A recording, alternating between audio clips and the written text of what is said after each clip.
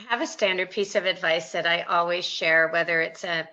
new team member or somebody who's coming to talk to me about their career progression or maybe in a year-end career review, which is to always have impact. So no matter what role you're in, whether you have a leadership title like capital L, a small l, it doesn't matter. If you really focus on how can you have impact, how can you leave that role better than you found it, how can you leave the project better than you found it, how can you help your team improve and be more effective together, by always focusing on the impact you're having in every initiative, project, or role, you will grow as an individual, and you will be noticed and identified as a leader who's ready for advancement.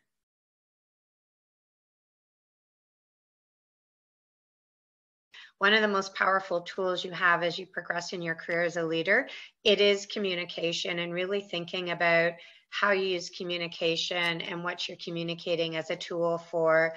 change and for inspiration and for aligning everybody to row in the same direction. That's been my biggest learning, I would say, as I've progressed as a leader, and one of the areas that I'm constantly reevaluating actually and changing.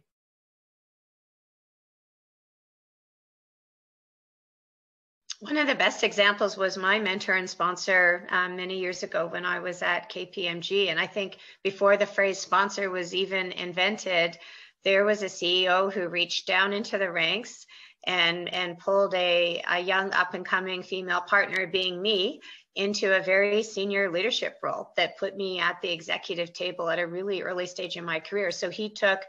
a risk on me. He put his personal capital into me and took a chance, and it made a huge difference in the trajectory of my career.